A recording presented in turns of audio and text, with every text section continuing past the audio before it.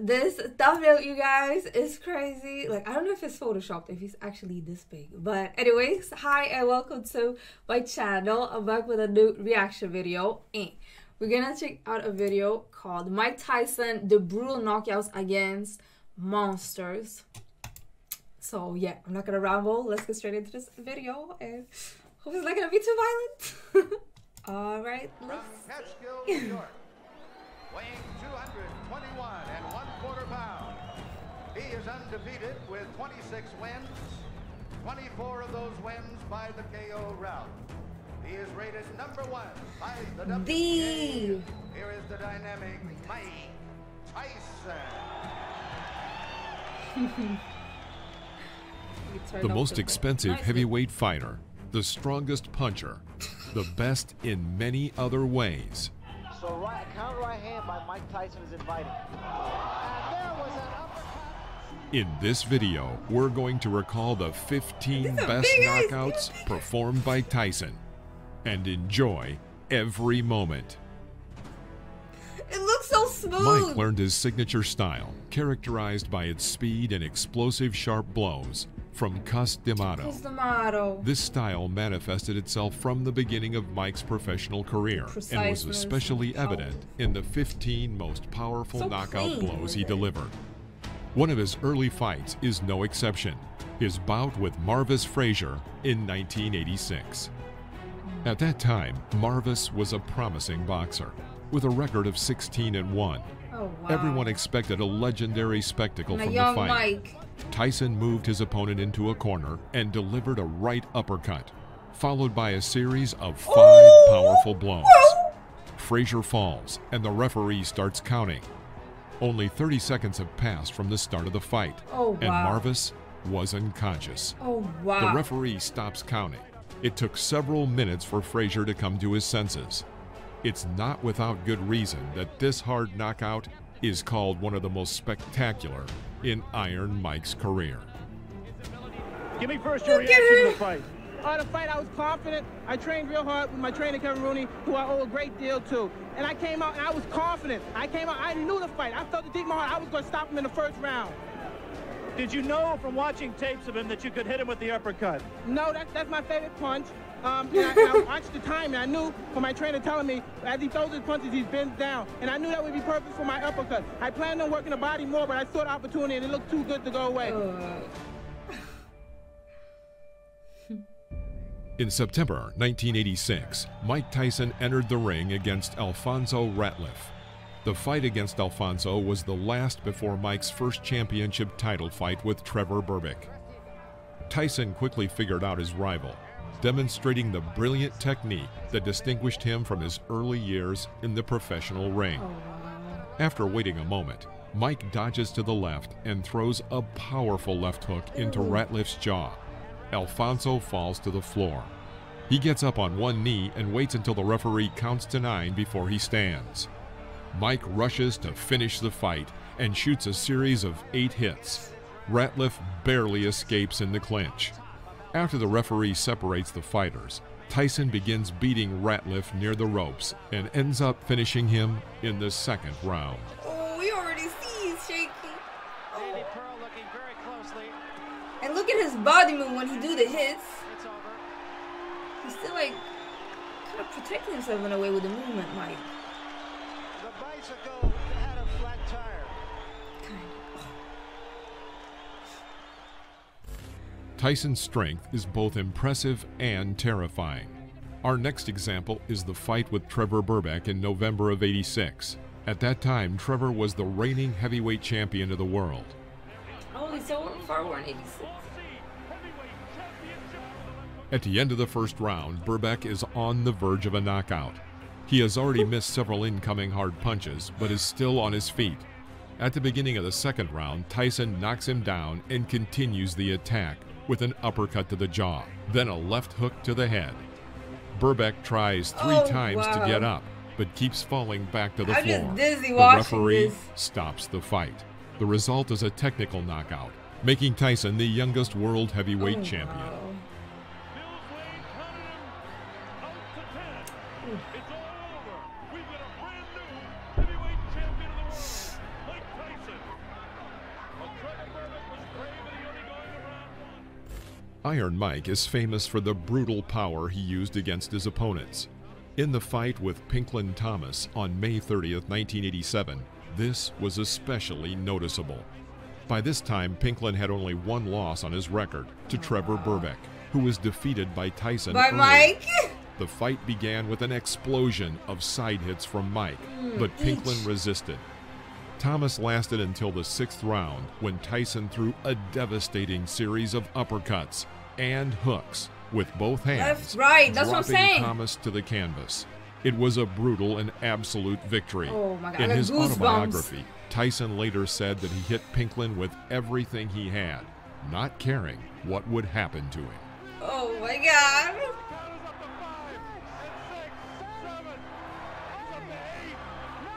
Oh, wow.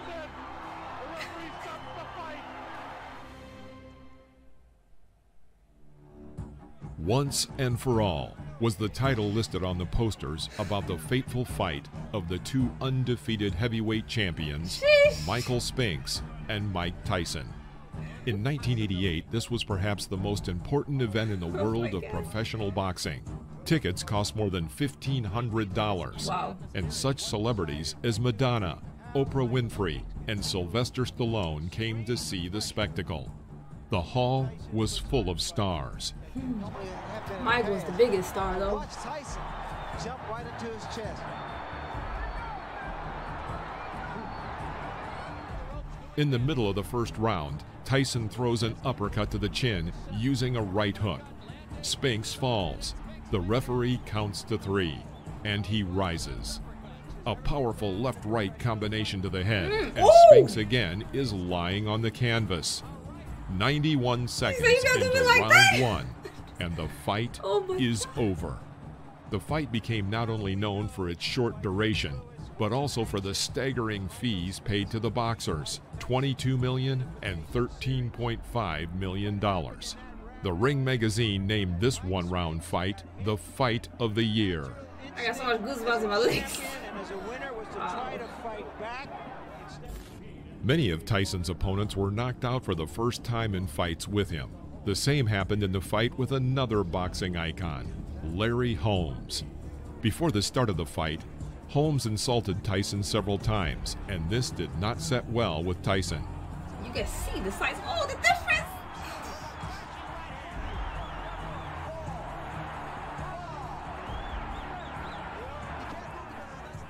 During the fight, Iron Mike showed animal aggression in all its glory. The fight ended in the 4th round, delivering an extremely humiliating defeat for Holmes, who was knocked down 3 times. In the end, after the knockout, Larry had an episode of fainting and shock. He needed a doctor to get up. Larry Holmes subsequently considered this fight his only defeat and called Tyson a real champion. Oh, wow. And then, boom, with the lefty.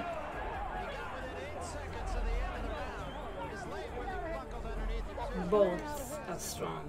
And the right took him out. The Hard Way Back was the name given to Tyson's fight with Alex Stewart.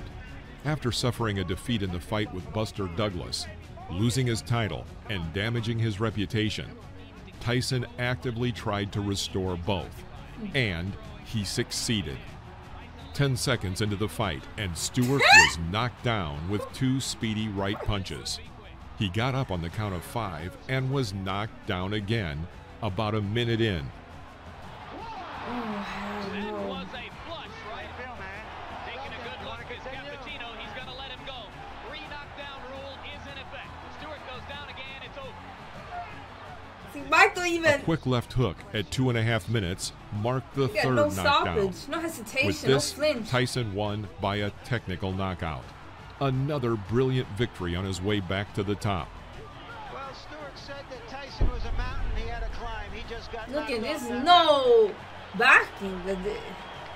You gotta have to. He just didn't have the style, Jim, unlike You Douglas, can't. With this, to test the this vulnerability determination, of Tyson. aggression, Not this nearly is the no. technician that Douglas No was, way but he's Douglas gonna- was good. Yeah, early in the August 1995. It's the body Tyson's fighting style had changed. His peekaboo style was replaced with a stronger punch and attack and more caution on approach and defense. His first successful fight after prison was with Buster Mathis Jr., an undefeated boxer at the time. The start of the fight was rather slow. Buster successfully evaded punches and used dodge and clinch tactics for the first 2 rounds. Despite this, the 3rd round was completed with a series of the strongest uppercuts from Tyson. Mathis fell to the canvas. The referee counted to 10, a victory by knockout for Tyson. It was sportsmanship. There you go. Mike, did you expect him to come straight at you the way he did? Did you expect him to try and crowd you and walk into your power? I expect him to do many things. I expect him to move around, run because he's able to do that, and I expect him to smother me because he's been very successful. But I'm very familiar with his style of fighting. I was raised, and I'm the best at that style of fighting. I knew every move he was making. That's how come when I did a couple of particular moves, he was stunned. He didn't expect them. In September 1996, Tyson's fight with Bruce Seldon was one of the 2 years shortest old. heavyweight title fights in boxing history, lasting only 1 minute and 49 seconds. Tyson immediately attacked aggressively. Seldon tried to throw a flurry of left jab punches and used his signature tactics, but Tyson easily dodged the attack. In the middle of the round, Seldon was knocked down with a left hook, followed immediately by a straight right. The boxer got up to the count of 8 and continued the fight, but was again knocked down by a left hook. Shout out to all the lefties. He's special. I don't know if Mike is a left. Bruce got back to his feet He but can hit lost with his both, balance. so it don't matter. Referee Richard Steele He's special, stopped special. the fight and awarded Tyson the win by TKO, Yeah, this guy's making gone. him a 3-time world heavyweight champion. Respect to Mike. He goes straight to.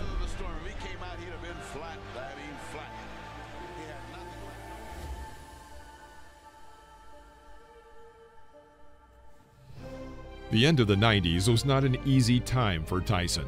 After a stint in prison and the revocation of his boxing license due to the fight with Wrong people Holyfield, around the him. frequency of his fights Like changed. Mike, you can see it in the early age. Like when he had good people around him, he was a good guy. About once every People 6 used months, him. he held fights with Dirty high-ranking people athletes. around him. One of these fights was with Francois Botha. Mike had been preparing for only a month and a half, apparently underestimating his opponent. Botha had the advantage during the first 4 rounds and led over Tyson, who seemed to be unsure of himself. Several times the fight went past the bell, and the fighters had to be separated, and points were detracted. Sheesh. Ooh. Wait, what? Oh, they don't want to let go? Oh my God, I didn't think about it. Like, sheesh. They don't want to let go. Botha began to taunt Tyson, which angered him. Francois was sure of his victory.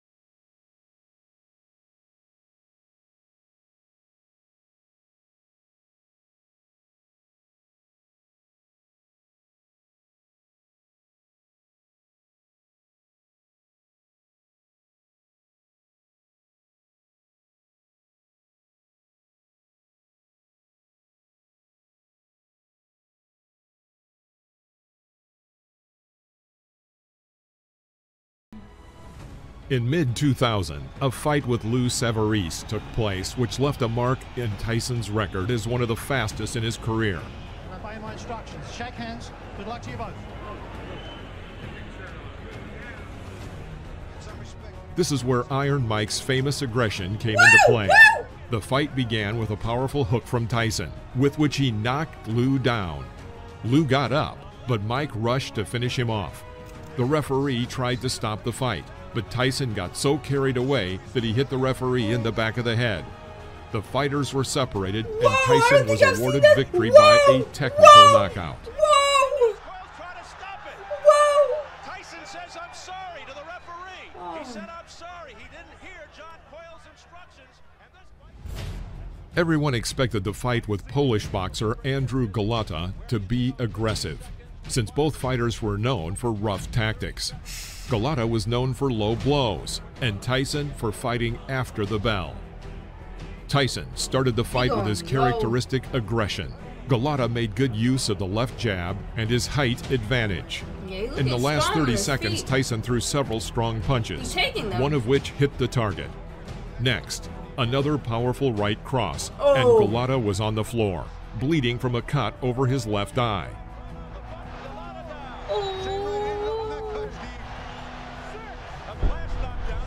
Got him.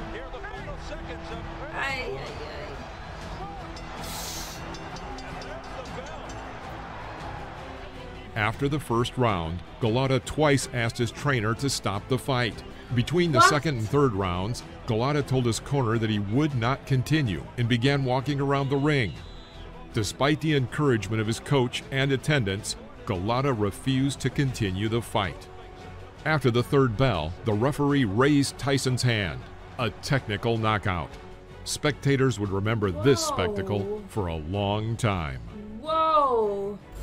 October 2001, another fight outside the U.S. The fight was with the Danish fighter Brian Nielsen. Danish? I'm from Sweden, so we're neighbors. Who was known as one of the dirtiest They're fighters. under us. 25,000 spectators came to watch this fight. From the first round, Nielsen was under a hail of blows from Tyson. Danish guy got nothing on Mike. Oh my God. Making mashed potatoes over here. Oh, jeez, with ground beef? Oh my God. Making some patties with him. Bam, bam, bam. He got flooding around. Jeez. Oh! I mean, we're not representing this. I just said we're neighbors. This is not Sweden. This is Denmark. They're on their own.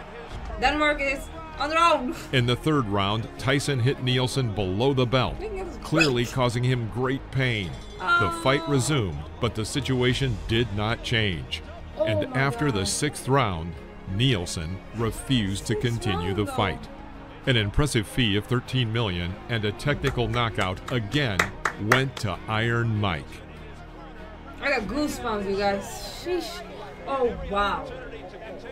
Oh, whoa. He got him. He got him. The last knockout in Tyson's professional career was in a fight with Clifford Etienne on February 22, 2003.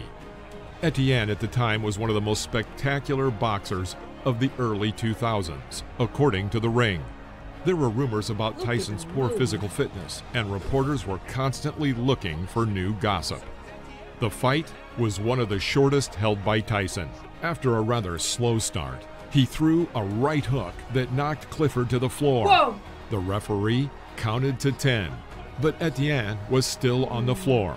At 49 seconds of the first round, Etienne was knocked out, concluding Mike's legendary knockouts. Respect, though. You gotta be very dirty and trigger him for him to do something to you.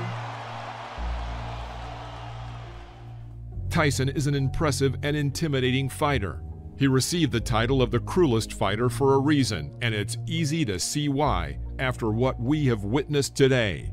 What do you think of the boxing legend? I love Please Mike. let us know in the comments, and don't forget to give us a thumbs up and subscribe to the channel. Sometimes people be saying like the strongest one, the one that hits the most aggressive one, or like the cruel one or whatever, but it's usually be the opposite. Sometimes the strongest and toughest one can be like the teddy bear. Like I don't know, I feel like Mike's character, like he's a good guy.